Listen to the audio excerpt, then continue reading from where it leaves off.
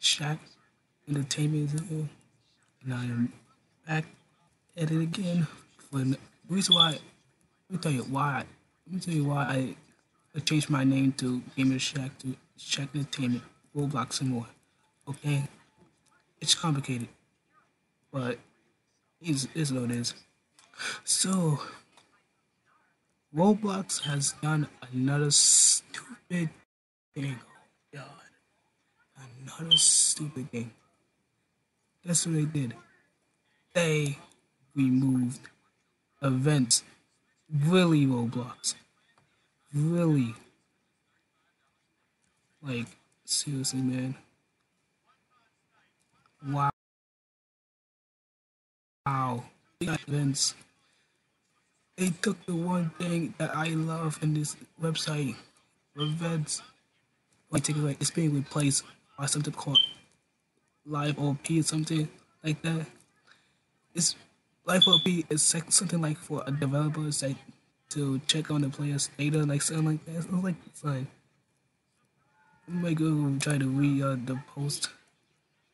If y'all want to see this. Hello developers, as the Roblox platform continues to grow, we are continuing developing ways to help promote our developers community. At the end of 2018, we announced we're finding new ways to promote community-driven content. Starting on May 13, 2018, Roblox will begin highlight developers and daily live ops events.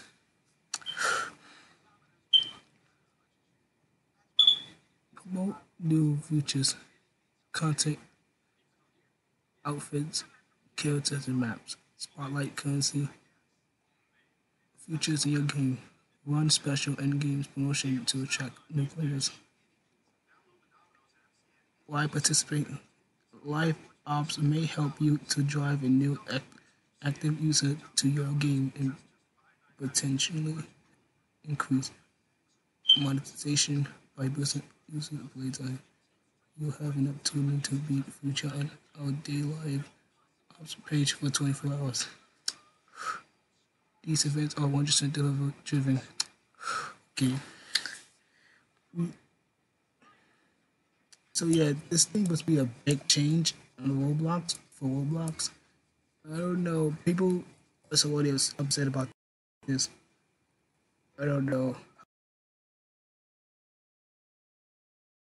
how the community will feel in the video as well, addressing the situation. So yeah, guys, Roblox removal simulator has struck again. They removed the thing I love the most, simulator games. Guys, if I don't know if it's true enough, but if they did remove it, then RIP events. RIP. You'll be missed.